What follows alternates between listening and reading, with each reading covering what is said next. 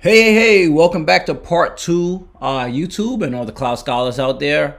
So in this video, I'm going to show you how to publish sensitivity labels. We're going to walk a little bit through how we can prioritize different labels if you're going to move things around. Plus, I will show you exactly how they will pop up for your users so that they can apply these labels to their documents to keep the data secure. So hopefully you're in the new Microsoft Purview. Just go to purview.microsoft.com. Once you get there, you come down here to information protection. Now we're in information protection. We go into our policies, our sensitivity labels. Right. So there are different ways to publish a label, right? I'm going to show you a couple of different things that you can do. So we have a couple options here before we go into the publishing. So if I click over here, right, I can move this up or down in priority, right? Or you can move it to the top, the lowest priority, the bottom, the highest priority. We can assign a priority to it. We can delete a label. And obviously we have an option here for publishing a label. And then we also have the create auto labeling policy and so on and so forth.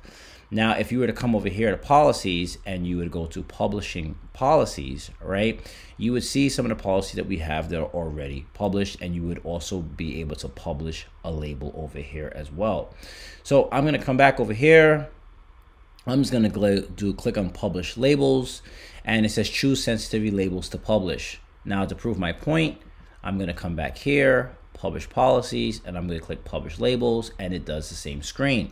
So now over here, it shows all these other policies here that we can publish. So this is the one that we created, which is top flight security of the world, Craig. So we're going to click on this one, and we're going to click add, and then I'm going to click on next.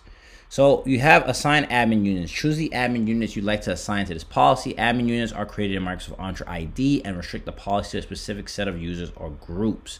So it says the E5 license is required to configure admin units. We're not worried about admin units. We're going to go straight and work with users and groups, right? So admin units is a way that you can utilize in your organization if you wanted to, basically carve out your environment to certain people to have certain rights, right? So you would have certain admins. So you're not going to give help desk access to everything, obviously. Or you may have some system admins that will only supposed to have responsibilities in this area. So admin units are a great feature. So just so you all know that. So over here, we have users and groups. So we can modify the users and groups that we want to give access to, right? So I can click on edit, and I can do specific users and groups.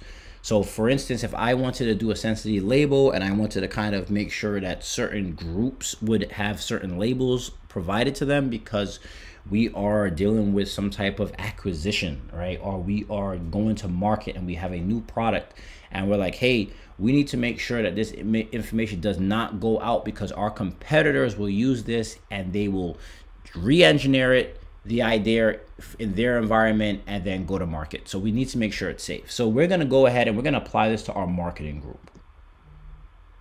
Include users and groups.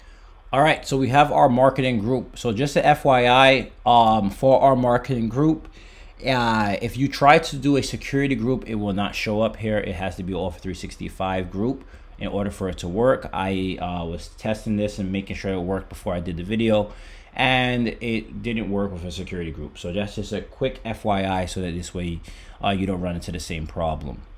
So now that we have our group, I'm gonna click next. And then here we have a different setting. So we have configure settings for this label to include in this policy. Users must provide a justification for removing a label or lower its classification. That's great. Require users to apply a label to their emails and documents. We don't have to, but we can if we wanted to. Require users to apply a label to their Fabric and Power BI content, or provide users with a link to a custom help page. Right, so we'll just leave it the way it is right now.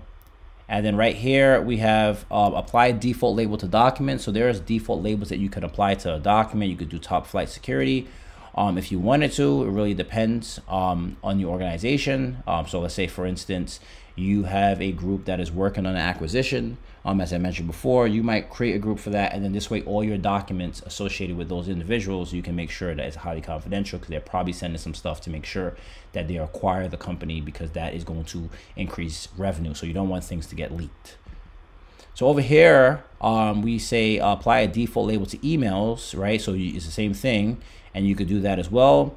But we'll leave that as an option for them. You can apply a default label to meetings and calendar invites, events, and then you have Fabric and Power BI. So we're gonna have to go through this whole thing, and then we have to name your policy, right? So this is top flight security policy, and then we come down here, next, and then we click finish.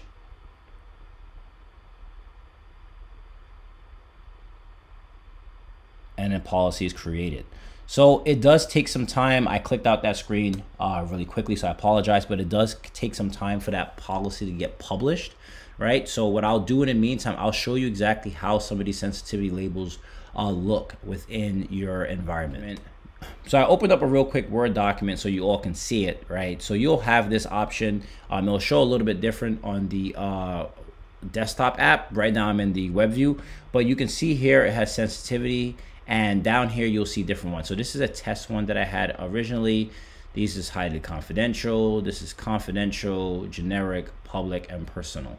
So I said to you before, it does take some time. It can take an hour, 2-3 hours for that sensitivity label to show up for your users.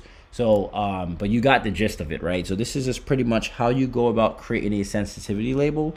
So this video, I wanted to keep it a little bit shorter than the last one. It was a bit lengthy because I wanted to go through all that theory and get an understanding, a foundational understanding about sensitivity labels, but they are very powerful.